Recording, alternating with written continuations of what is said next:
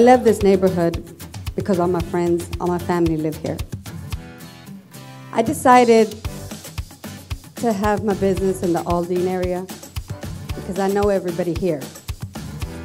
And I wanted my business to prosper in the community, with the community.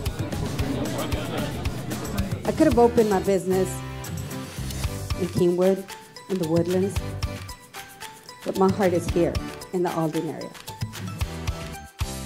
I'm grateful that East Aldine has started these great programs.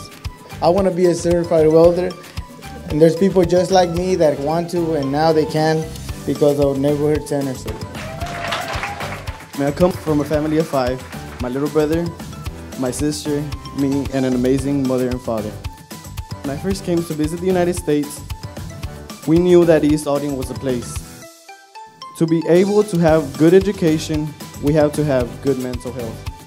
This town center is going to offer us all the opportunity because maybe one of the youth will be the next president of the United States. Thank you.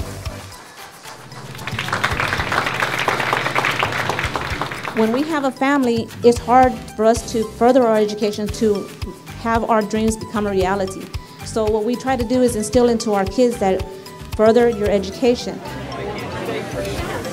Education is not just getting your GED or your high school diploma. It's also in various areas like in skills and certifications. It has always been a passion for me to teach people about having access to affordable financial services where they can keep more of their hard-earned money. A number of possibilities will be available at our new community center. But you're never too old to learn. When people think about Aldine, they think of us as a low income. Let's change that. Take charge, because this community center is for you, your children, and your grandchildren.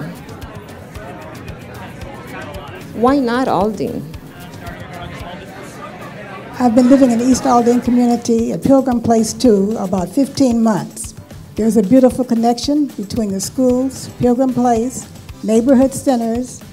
I'm thrilled to have this opportunity to have a place to learn, share, and grow. The new town center will be an advantage for adults as well as the youth.